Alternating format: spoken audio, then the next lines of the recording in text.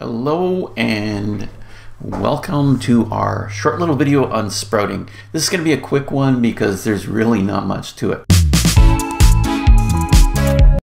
Okay, so what we're looking at is some of the equipment you might need, but you can grow sprouts in just about any kind of a container. You just need to be draining them. So we'll go quickly through that. So Mums, I find, is the best place to get the seeds from. And there's all kinds of different seeds. Just order a few and start out trying it, see what works for you. Here's one in particular. This is a broccoli brassica blend, so probably cabbages, that kind of thing in here. So let's take a look at quickly how we can do this. So it's explained right on the back of each package.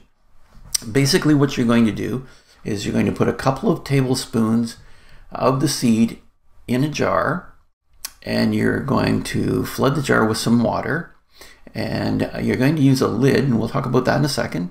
And then you're going to keep the seeds in the jar, and you're going to drain the water out and wash it off.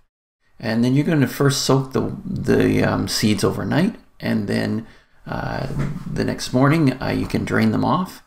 And then each day, a couple times a day, you're going to rinse them off and repeat. So rinse and repeat twice a day.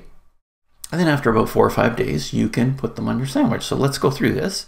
So here's your jar. So here's the lid. Now there's different ways of creating these lids. It's just so the seeds don't fall out on you when after you're rinsing them. There's another way of doing this. You can buy these lids, and if you looked at the first one, there's these new lids here. Excellent for growing, because they've got these little dimples in here so that the seeds can drain better. So those are new ones from Mums, but these ones work just as well. And if you want to make your own, here's a quick way of doing it. Just take some screen, cut around with an X-Acto knife, and create your own little circle.